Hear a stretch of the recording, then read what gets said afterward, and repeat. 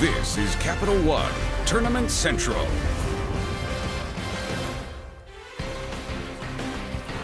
A look at what's happening around the country right now on TBS. Iona and Iowa State in a shootout there. CBS has Yale and Baylor. The Bulldogs still up by 2 in Hampton and Virginia, happening right now on True TV from Raleigh, North Carolina. Coming up next here, it's the Austin Peay Governors, who had an unbelievable run just to make it into and out of the Ohio Valley Conference Tournament as champions. They'll take on the #1 overall seed, the Jayhawks from Kansas, in just a few minutes' time. Welcome in Capital One Tournament Central, everybody. Matt Weiner here, Seth Davis, Wally Zerbiak, Coach Ron Hunter right there. We'll get you set for KU and Austin Peay. Let's go Peay, right? That's right. Fly is open. The fly is open. Let's go Peay. The Governors coming up in just a few minutes. You just saw the University of Connecticut beat Colorado. Very different halves in this game. Kevin Ollie and Tad Boyle getting to it. Xavier Talton, no. Josh Scott, 13 and 4 in the first half. Yeah, it was all Josh Scott inside, just manhandling the UConn defense, getting the ball where he wanted on the blocks, was showing the array with the jump shot, with the lefty finishes. But then in the second half, completely different story for UConn. Yeah, Colorado was up by 9 at the half. It's a 22-point turnaround for UConn as they take a 13-point lead. I tell you what, I would have loved to have been in that quick halftime speech because it was very quick. He brought the team back out, and I tell you what, they came out fired up, man. They were ready to go. Sometimes as a coach, all you got to do is say 3 or 4 words. You don't need 15 minutes. Love to know what those 3 or 4 words were. Jim Nantz and the guys were talking about how little time they spent in the locker room before getting right back out there. Look at the pressure. Look at the turnovers. Look at the athleticism. UConn getting out in transition, using their athletes. I love these actions. Purvis was a flamethrower. He got going in that second half, made some big shots. They took control of the game. A block here. Amita Brima with the block. Rodney Purvis to the rim and one on the other end. UConn up by 13, as I mentioned. Tell you what, they really struggled with this press, boy. They almost got them in trouble right there, got a steal. Almost got Colorado a chance to win this game.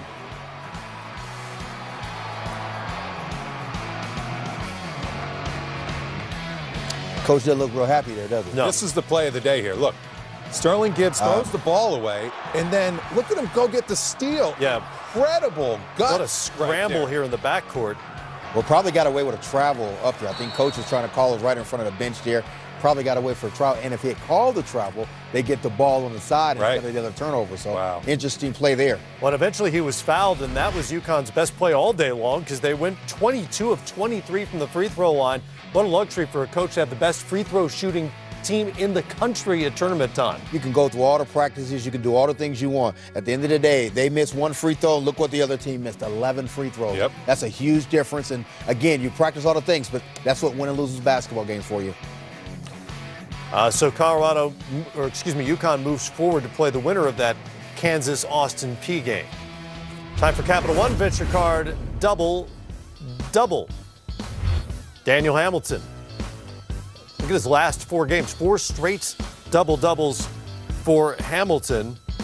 And for UConn, that's the first time since 2009 they've had a player do that.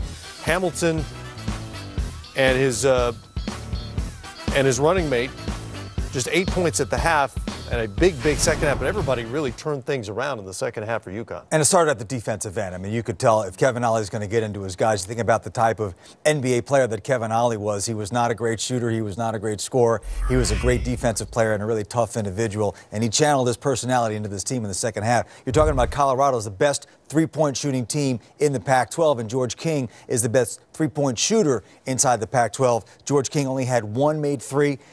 Colorado was 2 for 10 from behind the three-point line, and UConn, because of that perimeter pressure, did a great job taking out Josh Scott in the second half. I thought he was going to have a much more dominant game, and once that momentum turned, Colorado was powerless to stop it. Impressive win for the Huskies. Hamilton and Rodney Purvis, by the way, the other name I was looking for. They had 28 in the second half. I tell you, has Kevin Ollie lost a game in the NCAA tournament? Nope, 7-0. Nope. Wow, I tell you what, that's a pretty good start.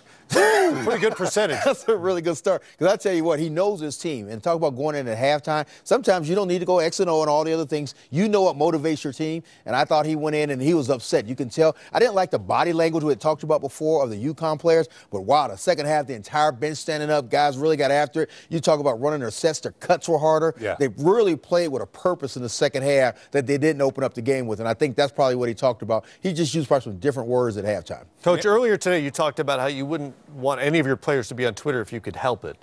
Yeah. But it's a reality. It's out there. And one of the absurd things about social media is that sometimes people tweet each other from 4 feet away, which is what happened a few minutes ago when Wally tweeted to Seth. They were literally sitting on either side of me when this happened. It's only Thursday. We're already not talking to each other.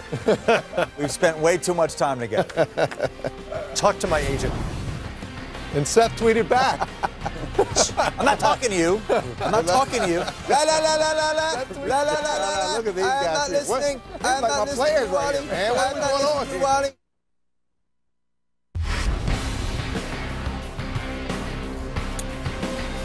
Watch live games on your computer, phone, tablet, or streaming device with NCAA March Madness Live. Watch now at ncaa.com/March Madness or download the app today. This is a moment ago in the Virginia game against Hampton. Look closely there and you watch head coach Tony Bennett kind of put his hands to his knees and go to the floor. He's received some medical attention. They've taken him off the floor. And one of the assistants has taken over for Virginia. And we'll keep you updated when we find out exactly what happened in that 116 game. Looks like he remained conscious, but first game of the day, Duke. UNC Wilmington. Kevin Keats Seahawks. Denzel Ingram is locked and loaded for 3. Again, a tale of two halves here, isn't it? Absolutely. David Robinson, Suns a walk-on. Reading Wally. Craig Ponder had a good offensive game for the Seahawks. Buries that. Wilmington up by 4. On the break. Seahawks running. Craig Ponder, no. Chris Flemings, yes. He had 18. Look at Brandon Ingram. Stops on a dime and knocks down the 3 just before halftime to cut it to a 3-point game. Second half, Grayson Allen to Marshall Plumlee, who had the game of his Duke career. Ingram showing off every bit of the skill set here. Nice move. Very Kevin Durant-esque right there.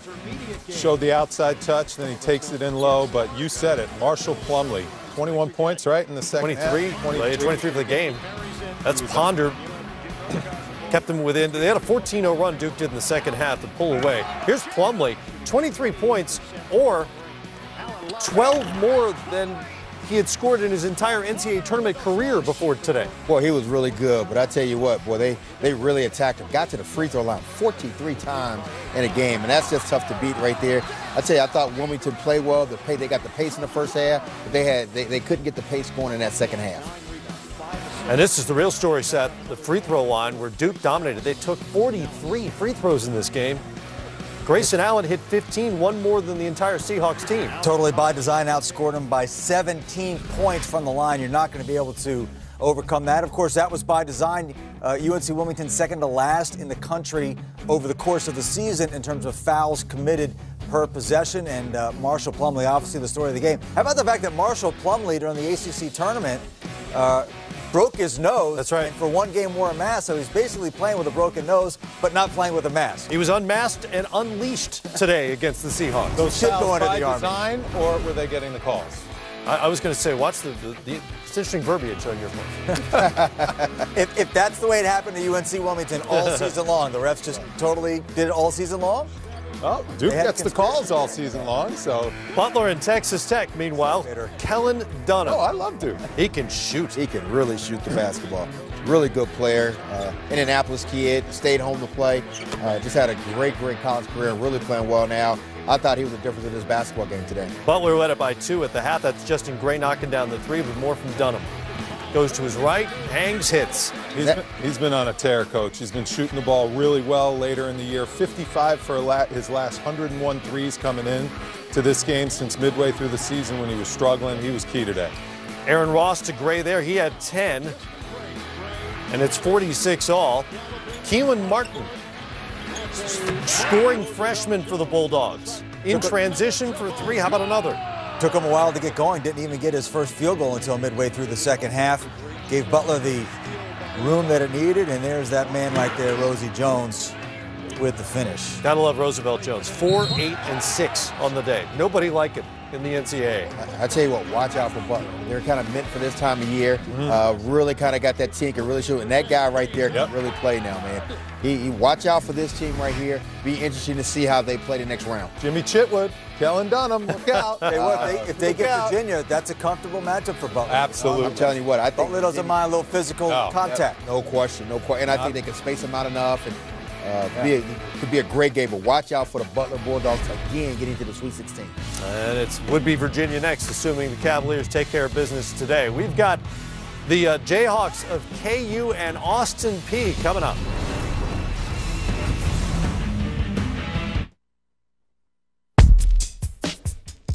On game day, I eat the same thing. You know, I was very superstitious about that. Make sure everything's balanced. It gets me ready to go battle. Kansas and Austin Peay coming up here next. The Jayhawks come in as the #1 overall seed in this tournament. The Governors are a game over 500, but they've won 6 in a row. Time for Northwest Mutual Planning for Success. Head coach Bill Self from KU on facing the red-hot Govs. To beat Austin Peay, because they are on a roll right now. Everybody in the tournament, for the most part, is on a roll. But the thing you have to do is not let them be comfortable. You know, these guys shot the heck out of it in their conference tournament, probably as well as anybody in America shot it this past week. So we've got to be sure and get to their shooters and not let them get in any rhythm. That was Northwestern Mutual Planning for Success. KU comes in 30-4. They won the Big 12 for like 47 years in a row now. Yeah. I think that's the number. Maybe not. Close. 12. Close. Boy, Bill looked real relaxed. Might as well be. Right there. Might as well be. He looked really relaxed. You were coaching his players, you look pretty relaxed today, Oh, too. wow. I've never seen a coach look that relaxed before. Yeah, but if he matches up with UConn in the second round, ooh, that's a good little matchup. Feels like 47, right? It does. Yeah.